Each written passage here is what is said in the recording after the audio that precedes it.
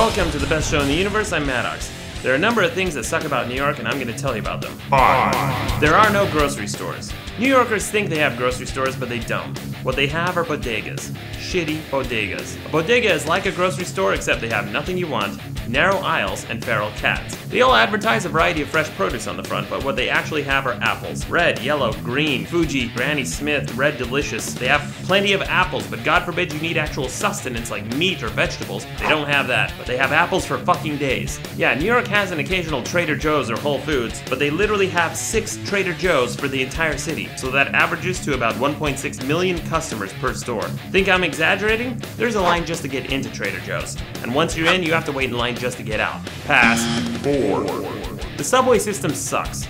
I've traveled all over the world, and I've used the subway system in Hong Kong, Paris, London, Dubai, and Hungary, and New York's subway system is by far the worst. Of all the subways in the world, New York's is the only one I've ever been lost in, and I speak English. Why? Because of this. This is a service change notice that the subway is closed. Yes, in the year 2012, the largest city in the United States and the financial capital of America relies upon printed paper that is affixed with Scotch tape to girders in the subway system. These papers are often torn, vandalized, and peed upon. And even when they're not, good luck deciphering the matrix of odd hours and days that the subway is closed. Here's a hint, it's always. 3. New Yorkers think they're the cultural center of the universe. The number one pastime in New York is talking about New York. People just can't shut the fuck up about New York. New Yorkers believe that everything happens in New York and that everyone wants to be in New York.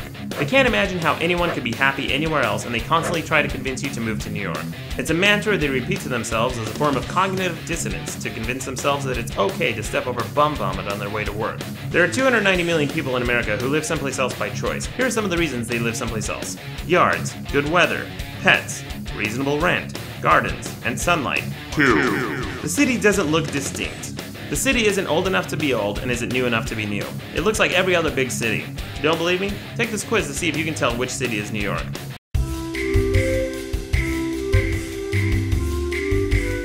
If you answered anything, you were wrong. This is Philly, Chicago, Los Angeles, and Portland. If you've been to any modern mid or large-sized city, you've been to New York. 1. Pizza. New York pizza has ruined pizza. I don't know how or why, but somehow the entire United States thinks that New York pizza is the measuring stick to measure all other pizzas. I've been to restaurants that import their dough from New York, and New Yorkers still scoff at the pizza as being inauthentic. You can import the water, you can import the ingredients, you can import the flour, but it doesn't matter. Somehow, for some reason, New Yorkers always find some excuse to bitch about the pizza everywhere else. Ever hear anyone from Chicago say, "Oh, this pizza's pretty good, but it's no Chicago pizza"? No, that's because Chicagoans don't care. They know that not all pizza is trying to be Chicago-style pizza, unlike New Yorkers. There's nothing magical about New York pizza. It looks and tastes nothing like pizza in Rome. In fact, I've been to Rome, and the pizza there comes in square slices and has lots of toppings. New York pizza comes in big floppy triangles that collapse in on themselves that you have to fold over like a calzone, and instead of getting lots of toppings, you get none. Frankly, I'm glad you can still get a good slice of non-New York style pizza, because I think pizza tastes better when you're not eating it on a high horse. Now it's time for hate mail. The first hate mail comes to us from John, and John writes, "Here's my opinion. You're such an idiot. If you're not unemployed, how did you make the website? You must have a 1-hour job. Face it, QuickTime was developed by Mac, so if you don't like Mac, don't use their programs. Also, many photo editing things like Adobe is based around Final Cut, which who makes that? Macintosh, that's who. I bet you can suck a golf ball through a garden hose. Just my opinion, that's all." Hey John, here's a quick fact check of your email. First, Macs are a product and not a company. So no, QuickTime and Final Cut were not created by Macintosh, they were created by Apple. By your logic, this video was created by Video Camera. Next you say if I don't like Macs, then I shouldn't use their programs. No problem, I don't. And then you say that Adobe is a type of photo editing thing. It's not. Adobe is also a company.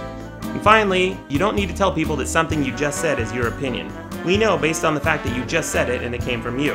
The only notable exception is when I call you an idiot, which is a demonstrable fact. Until next time, I'm Maddox.